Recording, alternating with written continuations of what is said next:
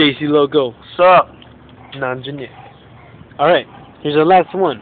Go ahead. This is our last film for today. Here we go. It's a tennis ball. Regular tennis ball with a hole in it. Inside is filled with ping pong balls. As much as you can fit in there. You only have 5. Because we don't have that many. Now, what we're going to do is add this. We're going to add that pretty nails. Strength. Very flammable. Don't use it unless you know how to use it. Yes. Nail polish remover is way more flammable than gasoline. You would think women use that. It's nothing very bad. And yet, look what the destruction it does. That was me. Okay. Alright. That scared me a little bit, but don't worry. I'm fine for now.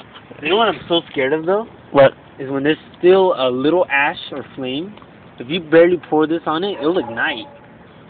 I know. You gotta make sure everything's completely out before you pour again near something like this. Okay, now what we're gonna do is soak and fill this tennis ball full of nail polish remover.